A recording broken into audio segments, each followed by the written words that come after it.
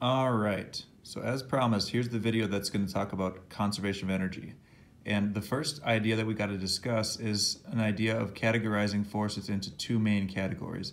We've talked about forces in a lot of different ways this semester, but when you're talking about energy and potential energy in particular, you have to identify whether the force is conservative or non-conservative. Conservative forces are what you would call path independent. So gravity is an example of this. If you start at some point, let's just call it point 1, and you got to get up to point 2, conservative forces, they don't care about how you get there. So in other words, if you're going from the first floor of a building to the 7th floor, you could go up to the 3rd floor, stop, walk around, get out, go to the bathroom, go up to the 5th floor, then go back down to the 4th floor. As long as you ended up at the 7th floor, this conservative force idea just cares about where you start and where you end up. What happens in between does not matter. So conservative forces are called path independent. And because of that, they're very, very easy to work with. And it turns out that a lot of the forces that we talk about that are very important to us with potential energy are conservative forces, like gravity and like the spring force. Other forces, like friction, are considered non-conservative, so back here, because they do depend on the path that you take. Friction is something that depends on contact between two surfaces. So in other words, instead of taking a straight line from point 1 to point 2, if you're going to take a longer path, that means that those two surfaces are rubbing for a longer amount of time. So that's more friction, that's more work done by friction. That energy is not conserved. So that's the basic idea between conservative and non-conservative, and I've given you examples of each of those. Okay, just to go into this a little bit deeper, the true test or the requirement for a force to be conservative is that, let's say you take some pathway from one point to another, and then you go back to your original position. If the total work done by a force around any closed path such as that is 0, so in other words, if you go somewhere and then you return to your original place, if the total work done by the force in question adds up to 0, then the force is conservative. So if I carry a box up the stairs and I'm looking at gravity, for example, when I'm carrying a box up the stairs, gravity is working in the downward direction. So gravity would be doing negative work as I carry it up. When I bring it back down, now the displacement of that box is in the same direction as gravity, so that would be positive work. So the up is negative work done by gravity, the down is positive work done by gravity, and those two values are equal, so they add up to 0. Most forces involving like a push or a pull or friction or a lot of everyday forces fall into this category, which is non-conservative. And the basic idea for non-conservative is if it is not conservative, if it doesn't meet this requirement, then it's non-conservative. So if I push a box across the table, I'm pushing it in the same direction that it's moving, and then I push it back. I'm again pushing it in the same direction that it's moving. So those two work amounts are both positive, and they do not cancel. That's non-conservative. Okay? Okay. All right, so to switch gears just a little bit, now that we are kind of, hang on. Now that we're kind of caught up on the difference between this basic idea of conservative and non-conservative, we can talk about this new quantity. It's not new to you, but it's new to talking about it formally in class. We're going to talk about potential energy. Basic idea is energy that has yet to be released, or energy that is stored. The symbol that we use for energy is capital U, and again, it's joules, just like other energy forms that we've talked about so far. So here's a basic equation that we've already been working with.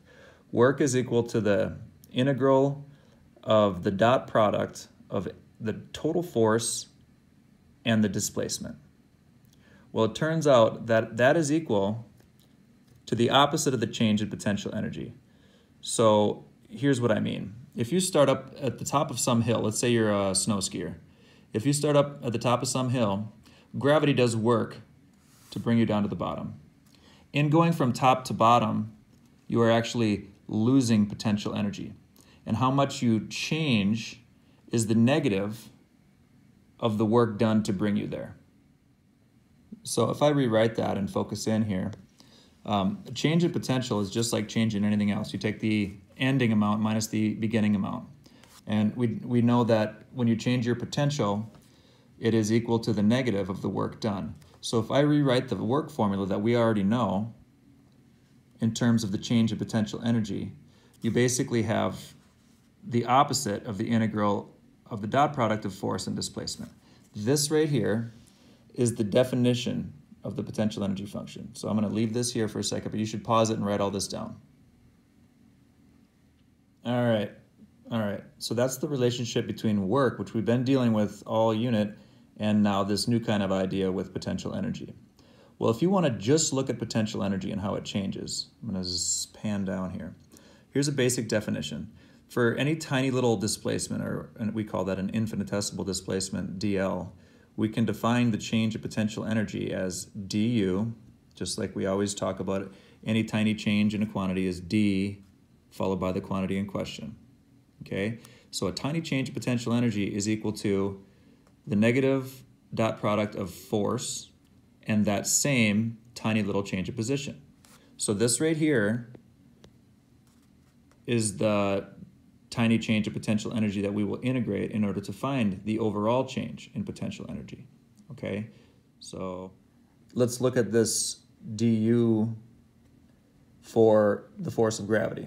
Okay, so if I go down here, if you're just looking at for gravity, finding the tiny change in potential energy is equal to the negative force dot dl in dot product. Okay, so this negative is that right there. Now the force of gravity is a downward force, so I'm putting a minus in there for mg, and in this case that's just 9.8, so the negative 9.8 has been made explicit right here. And that's in the j direction because it's up and down.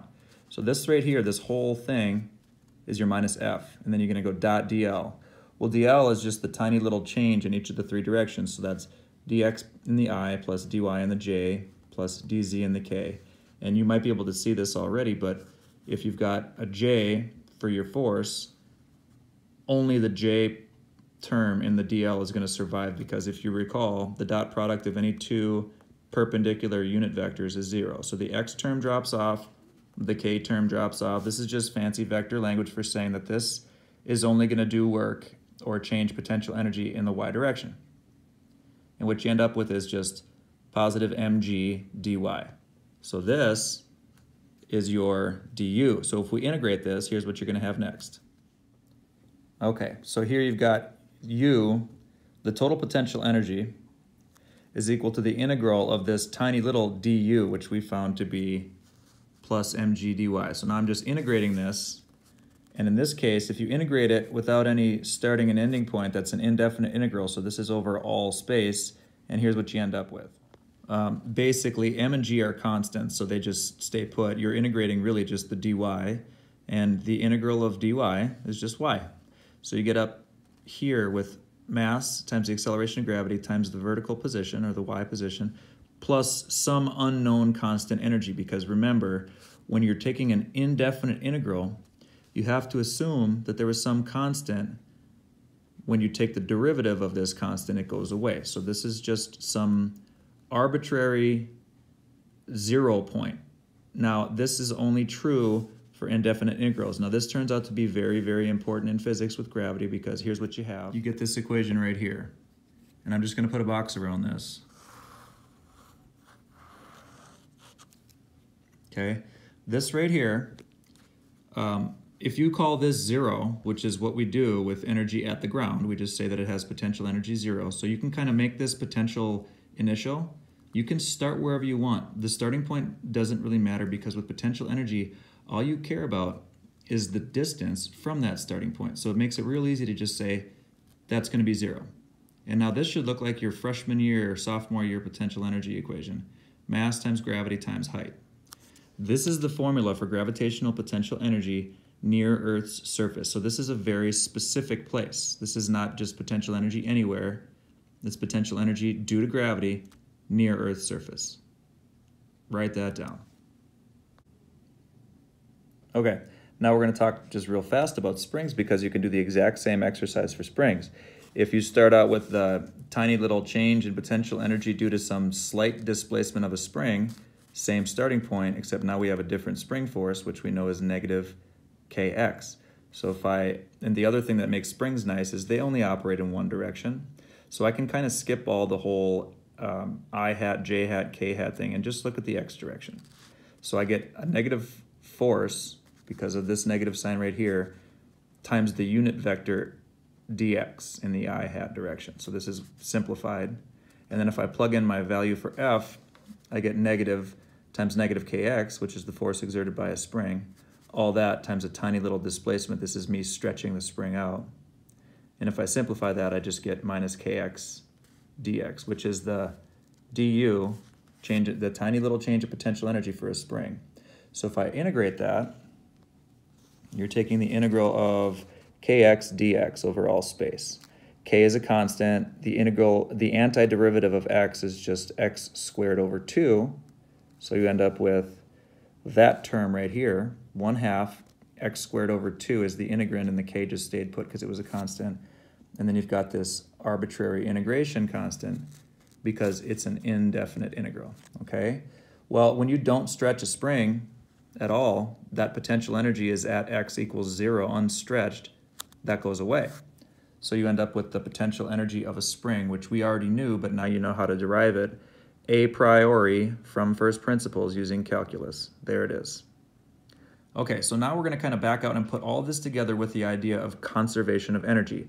We've talked about kinetic, we've talked about work, we've talked about potential. Now we're going to put it all together.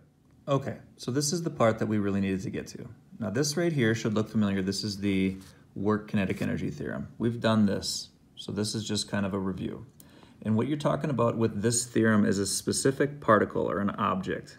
We're going to make this a little more general now so that you can talk about an entire system. And we'll talk a lot more about systems in class next time so you can get an idea for how that works. But if you take the work kinetic energy theorem and you combine them with what we know about potential energy, we're going to get to the relationship between kinetic and potential, which is what lies behind conservation of energy. So it turns out that if you're talking about a total system, there's a more general way to write the total work. Because if you're talking about a system, that means you have to define what is inside and outside the system.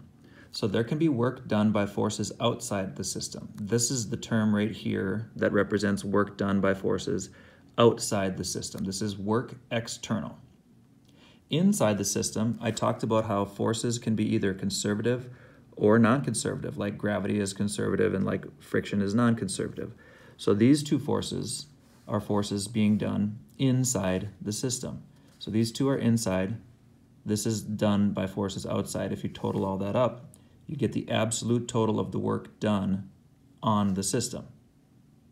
Okay, if you rearrange these things a little bit, all I did here was subtract conservative forces work to this side. So you get the total minus the work done by conservative. We know now that the work done by conservative forces is equal to the change in potential energy, the negative of the change in potential energy. This is a definition that I just went through with you, and it's not labeled with a C here, but I specified that this work and change in potential energy relationship, this is only applicable for conservative forces. So now, if I substitute in for this minus work conservative, and I know that work conservative is the negative of the change in potential energy of that system, here's what I get. Sorry, hang on one second here. I'm basically going to take this positive change in potential and substitute it in for this negative work conservative. All right.